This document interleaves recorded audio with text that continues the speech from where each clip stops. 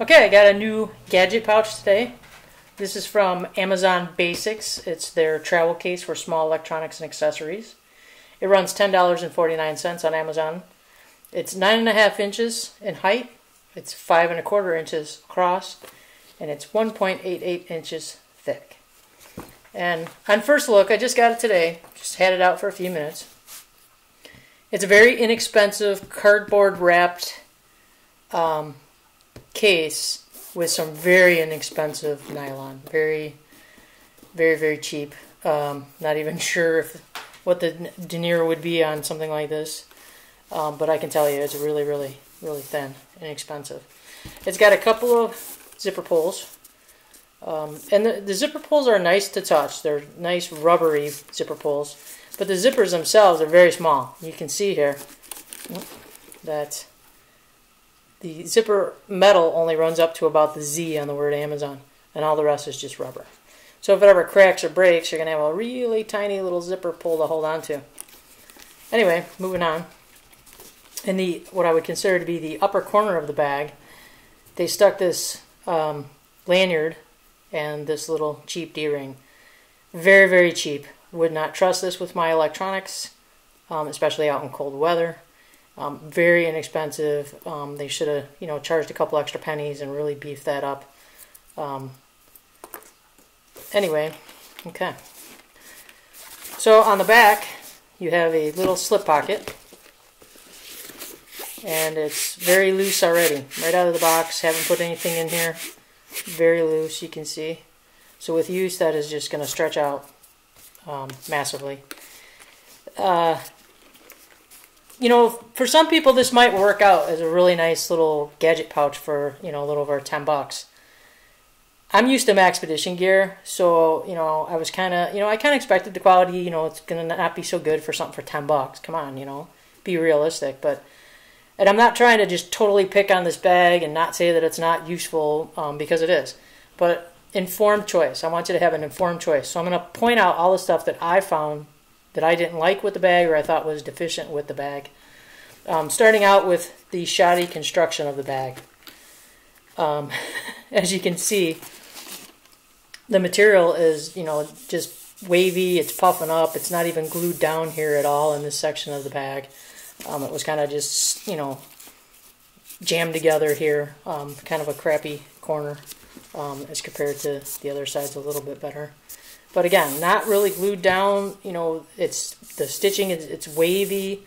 The material is not the same thickness around. One side of the bag is thicker than the other side of the bag.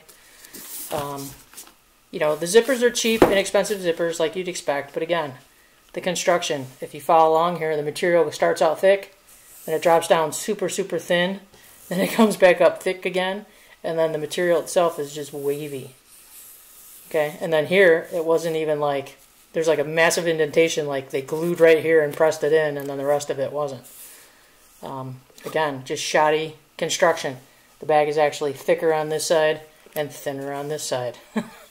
So I find that to be kind of bad. You can see some wrinkles and stuff in it from it not being glued down properly.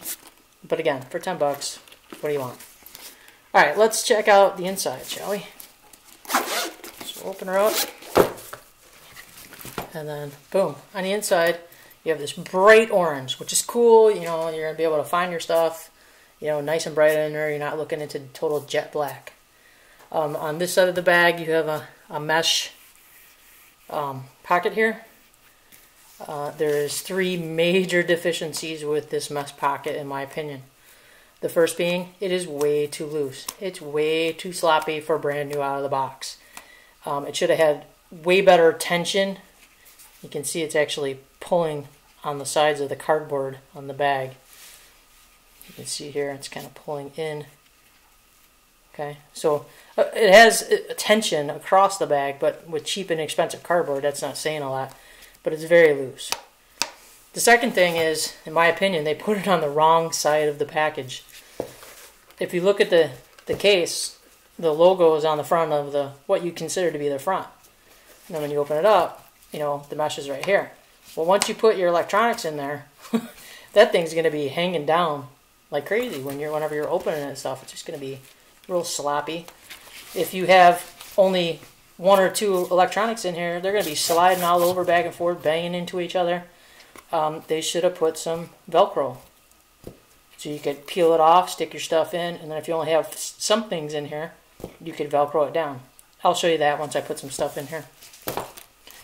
On the other side, you have this weird kind of mesh open pocket up here. Very, very big, very loose already. That's going to, again, it's going to stretch out like crazy. They should have put some Velcro there too, you know, in case you're putting smaller items in there. Okay, it has a couple of little zipper pockets, and when I mean little, I mean little.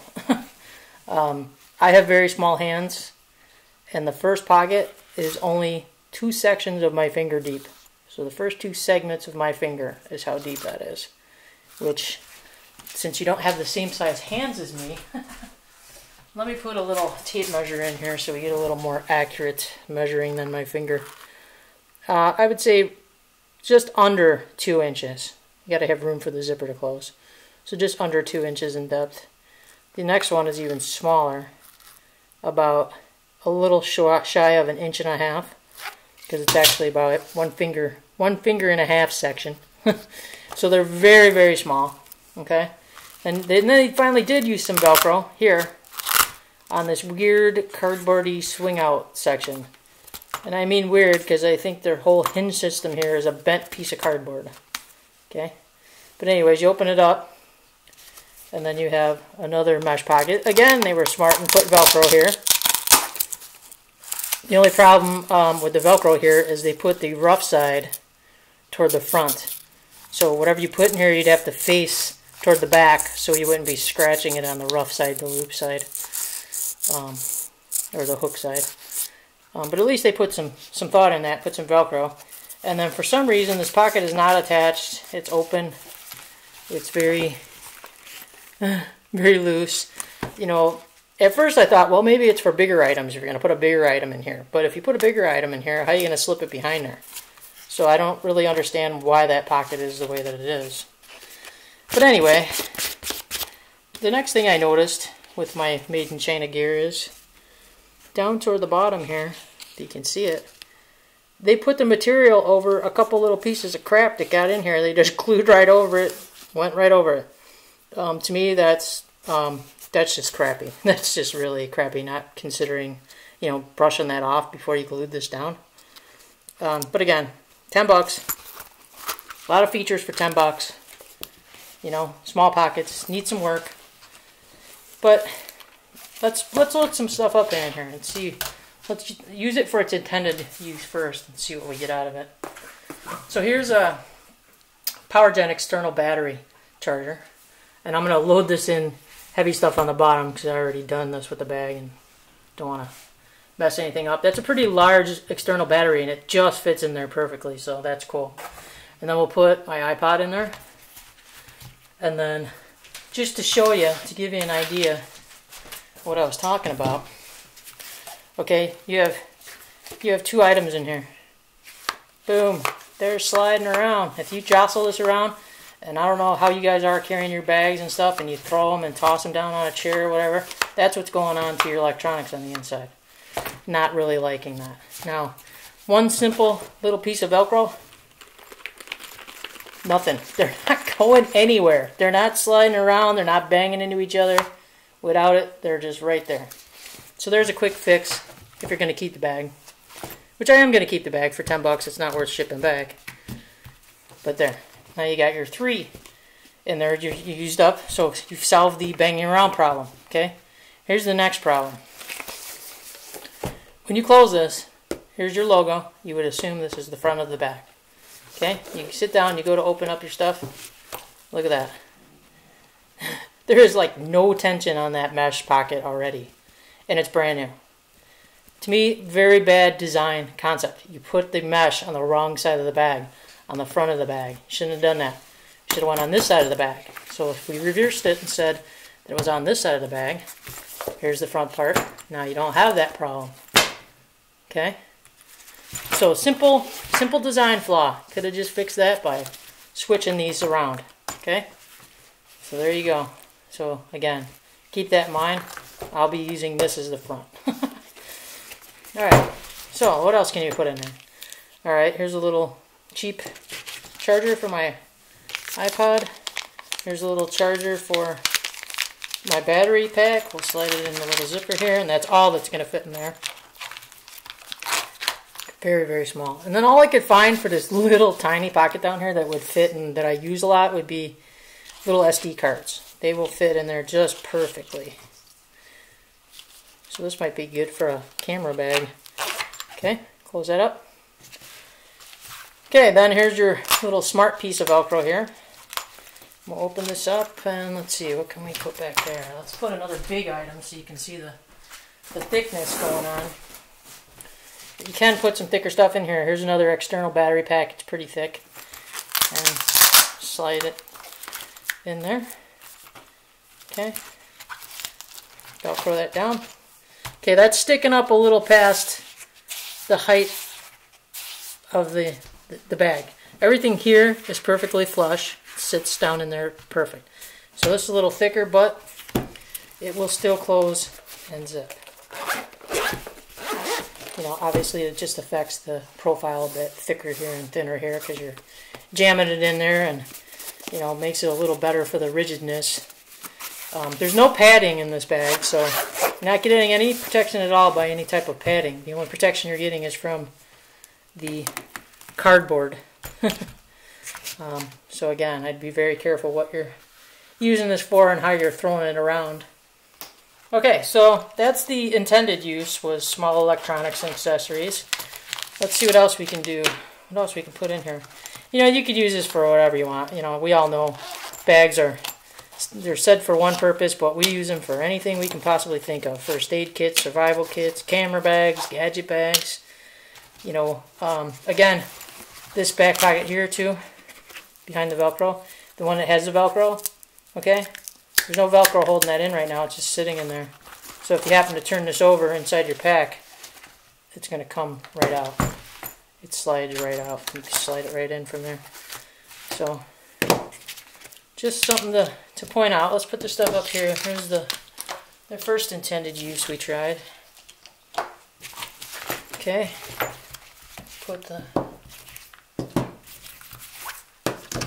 Excuse me. Okay. Let's see what else we can put in here. How about a face mask? Put a face mask up in there. How about some batteries? Here's some CR123s still in the package. Let's put some batteries in here. Okay. How about a moleskin notepad? Maybe you gotta write somebody a note. Put that in there too. Okay. How about a little mirror? You know, maybe you need to check yourself out there. Let's put a little mirror up here. You know, oh, maybe you just don't. You brought the wrong batteries. Let's put some more batteries in there. Put a pack of AAA's in there.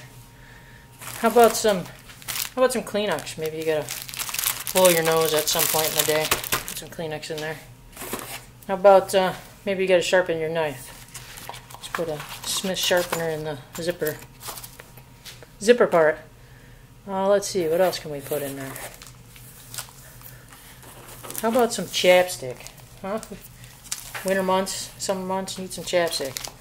Put some chapstick down in the little zipper pocket. And then, how about your little back pocket here? How about a little emergency blanket? Okay.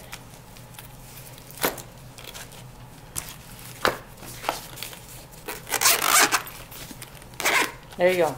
So now you got your little doodads in there, little things you might need throughout the day. Again, it's your imagination. I'm sure people are going to come up with a ton of uses for this bag. For $10, you know, it does hold some stuff for $10. Here's the second amount. And this isn't jam-packed. This was just to, you know, give you different ideas of stuff that will fit in here. And again, you'll be able to come up with tons of stuff to put in here. So, you know, you got a couple of different things we tried. Okay. Okay. So, overall, what do I think? For $10, it's not worth shipping back. If I knew it was like this before I bought it, would I have purchased it. I don't know. That I'm not quite sure about.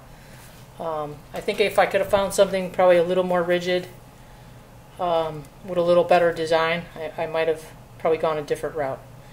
Now that I have it, yeah, I'm going to keep it, and I'm going to modify it. I'm going to put some Velcro here, and I'm going to put some Velcro here to fix these problems. I don't want my stuff banging around. You know, that'll work for when there's 2 items in here. When there's 3 items in here, not quite sure how I would actually fix that. I'm going to have to think on that for a little bit. Like I said, I just got it. Again, some more bad glue job.